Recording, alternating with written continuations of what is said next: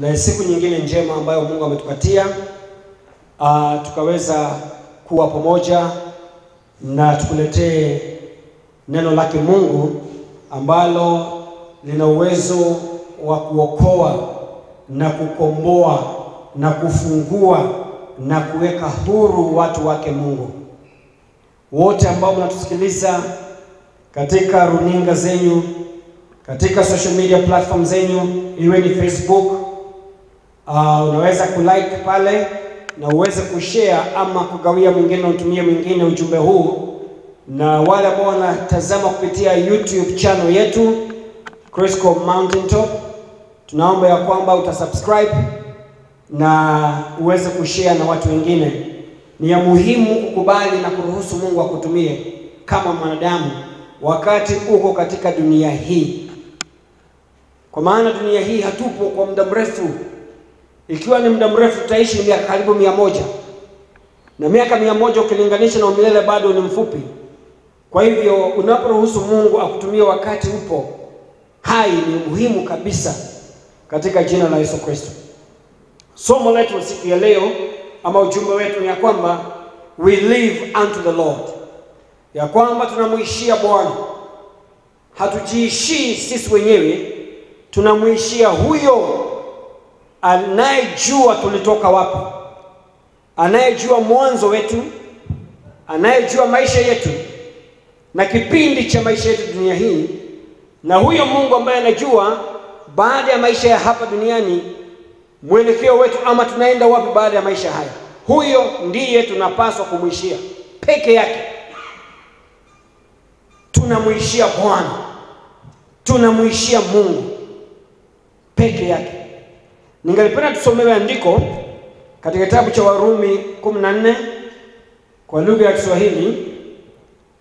Warumi 14 na ubeti wa 8. Hebu tusikie wa 7 na wa 8. Warumi 14 na ubeti wa 7 na 8. Kwa sababu hakuna mtu miongoni mwetu aishie kwa nafsi yake. Wala hakuna afae kwa nafsi yake. Mstari wa 8. Kwa maana kama tukiishi, twaishi kwa Bwana. Kwa maana kama tukiishi, twaishi kwake huyo Bwana Yesu Kristo.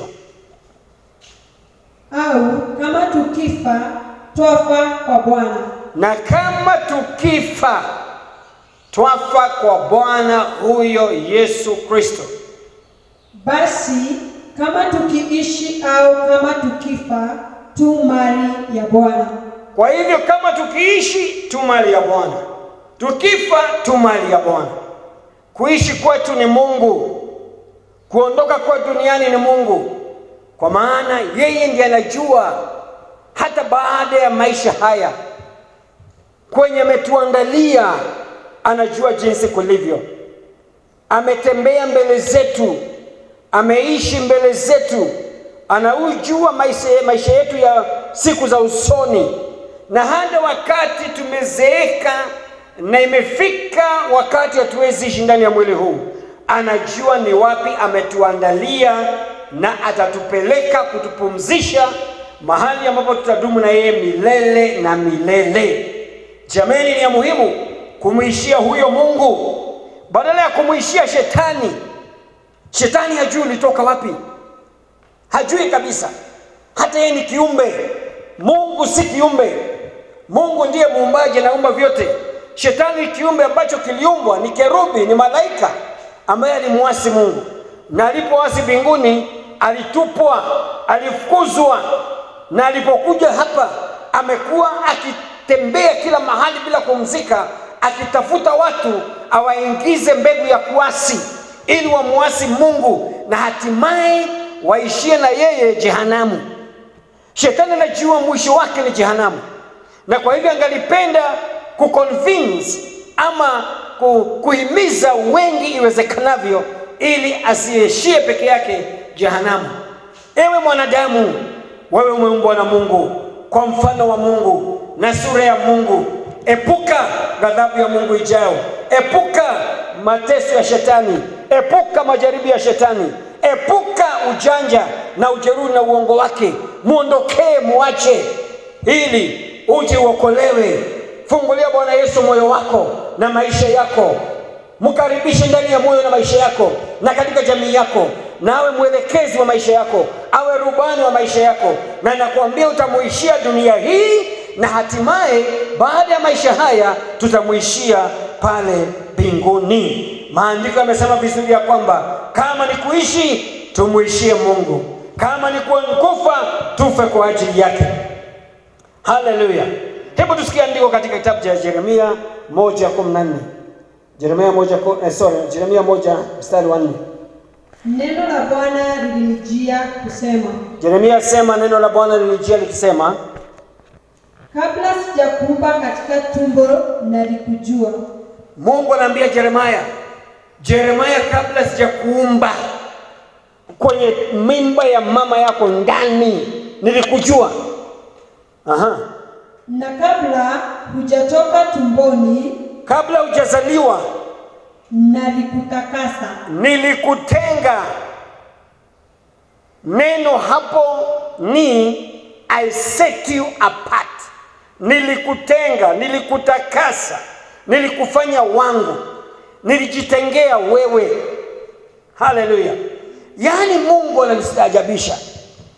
Alihusika kikamilifu right in the formation at that conception level. Wakati mimba inaumbika, Mungu mwenyewe anasema nalihusika 100%.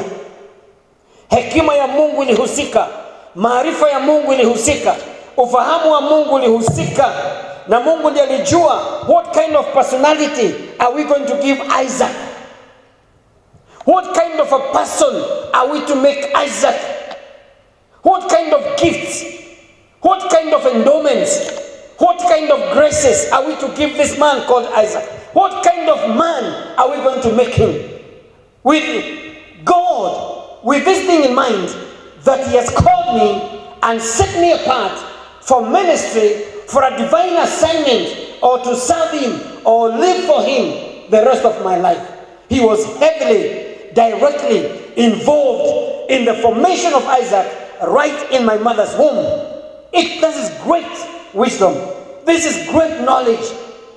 Na jamani, hata wewe ambao unanisikiza siku ya leo, you are not an accident. God took special time. Alichukua wakati wa kutosha na akatumia, akasimamisha yote kwa ajili yako. Kile kiumbe la kiumba ndani ya mimba hii ni kiumbe speciali, na kwa hivyo alihusika peke yake 100%. Hata mama na baba hawakujua, walifanya tu tendo lile la kibiolojia ili mbegu iachiliwe kwenye mimba. Na nakwambia mwenye kuhusika ni Mungu, ya kwamba ni kiumbe gani, ni mtu gani, ni mwanadamu gani anataka kumuumba hapa. Na ingekuwa uchungu sana ikiwa Mungu angehusika kiasi hicho, alafu baadaye wakati tumekuwa kubwa tuanze kuishi maisha kiholela, kibahati. Ni makosa sana. Na ndio watu wengi maisha wanaangamizwa na shetani kwa maana ya kubahatisha katika maisha na kutofuata mwelekeo wa Mungu na kutomtii na kumfuata Mungu, huyu aliyehusika 100% katika maumbile yako. Jameni, ni jambo la ajabu kusikia kwamba Mungu alihusika na alijua kama ataumba Isaac akiwa mrefu ama atakuwa mfupi, atakuwa rangi gani, atakuwa wa kimo kipi, atakuwa na uzito gani, atampa hekima aina gani. Mungu alihusika mahali pale. Kwa hivyo lazima nimuishie huyu Mungu 100%. Na ili maisha yetu ama maisha yangu yasimkadhabishe Mungu, lakini yawe furaha ya Mungu. Na nikifurahisha Mungu na maisha yangu, jameni, hakuna chochote ambacho nitakosa, hakuna chochote ambacho nitapungukiwa nacho. Maandiko matakatifu tusome katika 2 Corinthians chapter 6 and verse 14 to 18. Kama tunaweza soma na New Translation, New Living Translation, itakuwa vizuri sana. New Living Translation. Mlango wa pili wa Korintho, wa Korintho wa pili mlango wa 6 ubeti wake 18 mpaka 18. Don't team up with those who are unbelievers. How can righteousness be a partner with wickedness? Usiwe kikundi kimoja na wale, usishirikiane na wale ambao hawaamini. How can light live with darkness? Haki yawezaje kushirikiana na mambo yasiyo haki? Nuru yawezaje kukaa mahali pamoja na giza? Haiwezekani. Nuru huja mchana, giza yaja usiku, na hakuna wakati utaona giza na nuru wakiwa pamoja. Nuru ikipambazuka asubuhi alfajiri, giza latoweka. Nuru inapoenda, jua linapoenda kule chini, nayo giza latokea, lakini hautaziona mbili pamoja. Kwa hivyo Mkristo haupaswi kuingiliana, haupaswi kushirikiana kwa karibu vile na wasiomwamini huyo Yesu, wasiomwamini Mungu. What harmony can there be between Christ and the devil? Kunaweza tokea ushirikiano gani kati ya Kristo na shetani? Hamna kabisa. How can a believer be a partner with an unbeliever? And what union can there be between God's temple and idols? Kutakuwa na ushirikiano gani kati ya hekalu la Mungu na hekalu la shetani? Haiwezekani kabisa. Wakati Yesu alikuwa duniani, kazi yake ilikuwa kukemea mapepo, kufukuza shetani kila mahali. Biblia inasema kwamba Yesu alisema katika Injili ya Yohana 10:10, anasema shetani huja kuiba, kuchinja na kuua. Bali mimi nimekuja muwe na uzima, kisha muwe na uzima tele tele. Biblia inasema kwamba Yesu alikuja kuharibu kazi za shetani. Kwa hivyo hawangeshirikiana na shetani, kwa maana assignment yake kutoka kwa Mungu ni kuja kumuokoa na kumkomboa mwanadamu aliyeteswa na kufinyiliwa na kufungwa na kuwekwa magonjwa na mateso na shetani. Yesu alikuja kumuondoa shetani, amfungue mwanadamu na kisha mrejeshe mwanadamu kwake Mungu. Jameni, lazima tumrudie Bwana. Lazima turudi kwake Mungu. Bwana sifiwe. Hebu tuendelee hapo.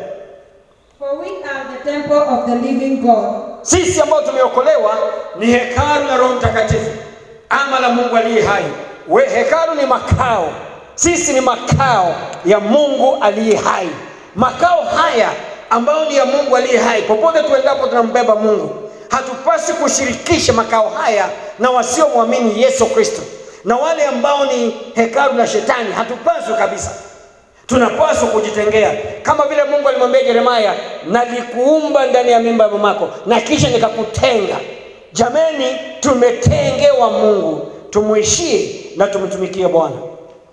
As God said, kama vile Mungu amesema, I live in them and walk among them. Nitaishi ndani yenu na nitatembea nikiwa ndani yenu. I will be their God, nitakuwa Mungu wenu, and they will be my people. nanyi mtakuwa watu wangu. Therefore, kwa hivyo, come out from among unbelievers, tokeni mkajitenganishe na wasioniamini, and separate yourselves from them, mkajitenganishe nao, says the Lord. Bwana Yesu asema, don't touch their filthy things, usiguze chochote ambacho ni najisi, and I will welcome you, nami nitaukaribisha kwangu, and I will be your father, nami nitakuwa baba yako, and you will be my sons and nanyi mtakuwa wanangu wa kiume na kike, says the Lord Almighty. Hivi ndivyo Bwana Mungu Mwenyezi amesema. Bwana anatuita wa Kristo, sisi ambao tumeokolewa, sisi ambao tumeitanishwa kwa jina la Bwana, tumetengewa Mungu. Maisha yetu ni kwa Mungu. Lazima tumuishie Mungu kwa kanuni zake na tuinue kiwango kile Mungu ametuinulia.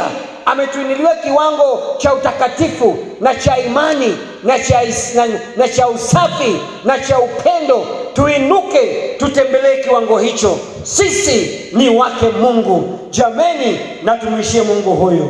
Mungu awabariki. Tuonane tena katika mahubiri mengine. Asanteni.